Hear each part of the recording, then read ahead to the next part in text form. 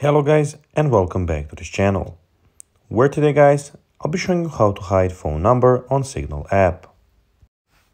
Now guys, the first thing that you of course need to do is go to the Google Play Store or the App Store, whichever you have, and download the Signal application.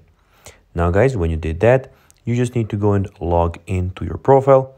But guys, if you do not have one, you can always go and register to Signal.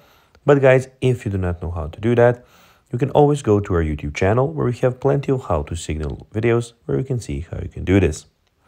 Now guys, that we got that out of the way, let's see what we actually have in front of us here.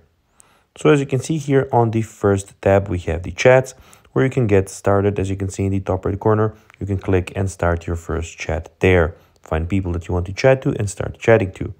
Also, down here, as you can see, you can get started by creating a new group, adding photos, inviting friends, or making your appearance look how you want. Also, the second tab is calls, where all of your calls will be. And we have stories, where you can go and put stories on this application. Also, in the top left corner, we have your profile and everything about your profile and your settings.